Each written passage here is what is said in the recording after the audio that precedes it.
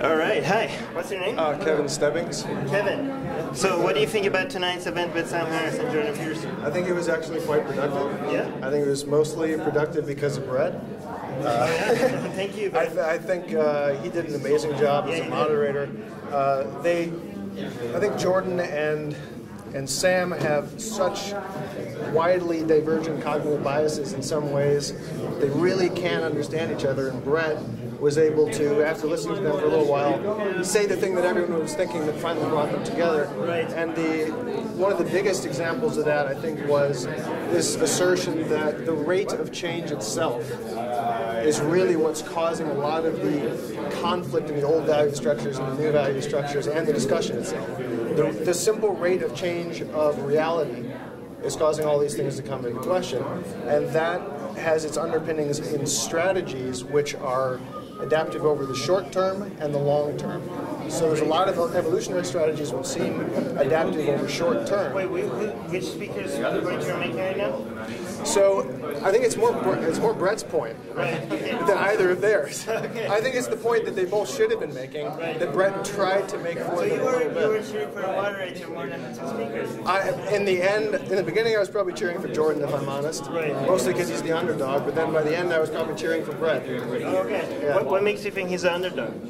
Well, I think Sam's positions are, in some ways, non-controversial in the intellectual sphere. And I'm from the intellectual sphere, and Jordan's points are not at all accepted. So I cheer for the underdog just because they probably have something of value to contribute. Do you really think the position of we shouldn't throw out religion altogether, there's some use, like Jordan's position saying that there's some value to religion, and generalizing Sam saying, taking a counter position to that, don't you think the counter position is more unpopular, more controversial?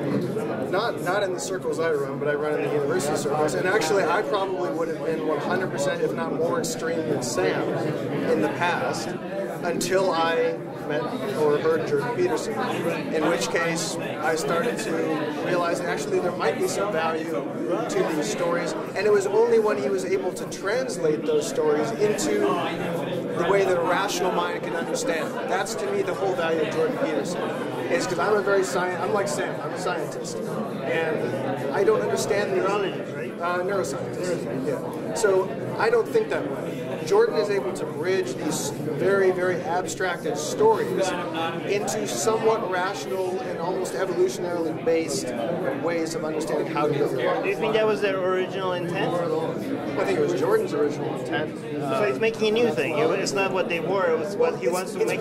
It's what he is, right? So Jordan, it is what he is to do this type of thinking.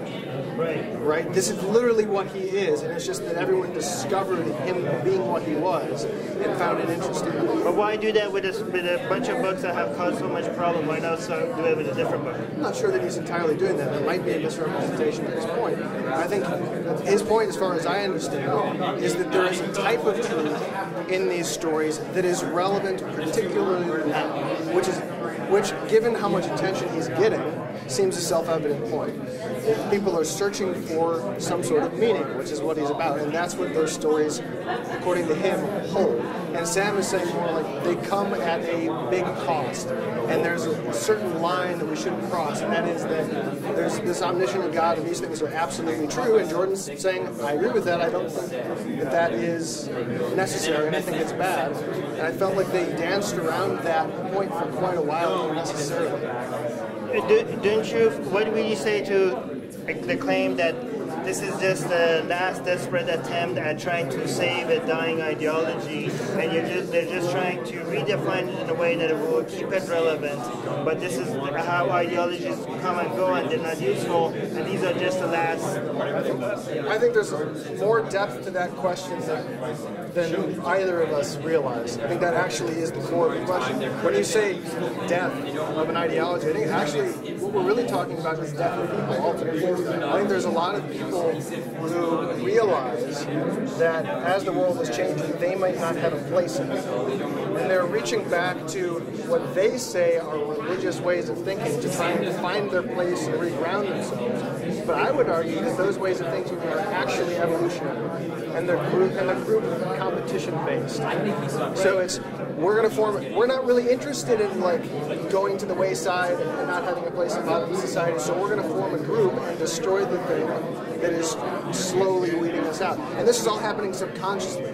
So what they're saying is that, you know, we're asserting our religious rights and we're interested in religion, but really the deep subconscious is just self-survival. And they do that by forming a group. But isn't that more about the evolution and survival of the tribe rather than the individual, and is something that is good for the tribe doesn't always mean that it's good for the individual, right? So sometimes. So this is another awesome question, right? So like, this is a point which they should have talked about in the debate, which they did not, which is an evolutionary theory. There's a debate about whether selection operates on the level of the individual or on the level of the group, and the truth is it probably operates on both. Right? And where that competition between what's good for the individual and what's good for the group happens is where a lot of this cognitive dissonance and the whole space of this debate, if you ask me, exists within that question: what's good for the individual versus what's good for the group, and what's good in short-term strategies versus long-term strategies. So Christianity might have because of, like, Jordan always mentions about Jordan and his fans talking about the fact that these things survive for so long, so there must be some value to them. But the reason might be that there was value for the survival of the tribe, but not necessarily good for the individual. Well, I think that the larger point is, and this might be Sam's point, which I think harkens back to the naturalistic fallacy, which is that just because behaving in this type of way allowed groups to survive does not necessarily mean that it's desirable. So Hume's is ought, right? So this worked. That does not mean that it ought to be. Right. And I think the problem that everyone is having on a deep psychological level is what happens if what ought to be doesn't include you. Right. And then you start to say, well, you find any way for it to include you. So don't you think Jordan is making the naturalistic fallacy by saying that this is? I think if he were making the argument that Sam wanted him to, it would be, but I don't think he was ever asserting that these things were right because they existed. I think what he was asserting is that they had some value and some role in the future. And those are separate questions. Whether they have some value, some utility in the future, and whether they are the right way to act are not the same question. He hasn't yet presented those values yet. He's just assuming that there must be some value because they have been with us for so long. Has he ever presented what those values are that are unique for religion? I think you probably have. One of them would probably be duty. I think one of the things that came up, well, sacrifice of the present and the future. But that's more about, as you pointed out, that's his religion, not necessarily what the religion was. So the idea that this, because the way he defines God and sacrifice, as we discussed, it wasn't originally written for these. That's how he's bringing in something new, right? So if he's bringing in something new, the argument that the religion was there for so long and therefore that has value, that goes out the window because his religion is completely different from what the original intention. When people were writing the Bible, they were talking. I don't believe that he was saying that this idea was separate from the religion from which it came. I think he was saying. He's not saying that, but we said that. So you're saying Sam said that? No, I'm saying that we said that Jordan's understanding of sacrifice and religion is not the same as what the original authors of the Bible had in mind when they were writing it. Right? I see. So whatever he's trying to keep is something new, something that is his own invention. So the whole argument that this is an old thing, therefore it must have some value, goes out the window because this is a new thing that he's creating. I think I see what you're trying to say, but I'm not sure that it all adds together. So Jordan is abstracting something from the religious tradition, and you're arguing that what the real religious tradition was quite different from what he's abstracting from. Right. I don't see why that's really a problem, right? It goes against all of his argument. No, So what Bret would have brought up is that the lie was necessary at certain points in time, and in this case, the lie would be that these things were literally true, and you should literally sacrifice your son. And what Jordan would say is, or what Bret would say is, that was the non-literally true lie, but the abstractions that come from it are useful. But those are new abstractions that we are making up right now. That wasn't the original intention. I'm not sure that they're probably not entirely new to us. They probably have been around a little bit longer than that. But, I mean, religious thinkers are probably... Post-Enlightenment. Perhaps. That's relatively new. So, I guess to me that begs the question, why in the world humans couldn't operate with just the abstractions in the past, but perhaps operating from the abstractions isn't better. Right? So if you take... I want to get to the next guy, but you mentioned that you had a question that because the Q&A was cut. By the way, that was Bret, so I don't know.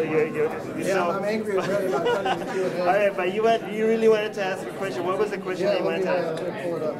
Well, is that the whole question? No, it's just 4 sentences. All right, so the question would have been, do you think that intelligence itself, in the form of AI simulations of the future, might replace evolution by natural selection and also the cycles of chaos, war, catastrophe, and rebirth as the means of progression to higher order? Can we confine stochasticity and chaos to a subordinate universe via simulation in a way that we can benefit from it without catastrophe? Might limitations of the human brain make it necessary to do this, such that we can overcome local minima solutions that are byproducts of human limitations? And then at the end I talk about AlphaGo and AI, where Denise Hassadi, who's a neuroscientist, talks about how AlphaGo was able to make this move that had never been made by any human in 3,000 years when it played Lee Sedol. In other words, it played on the 5th line of the board instead of the 3rd and 4th. And the common traditional wisdom was that this is an absolutely terrible move and that no one should do it.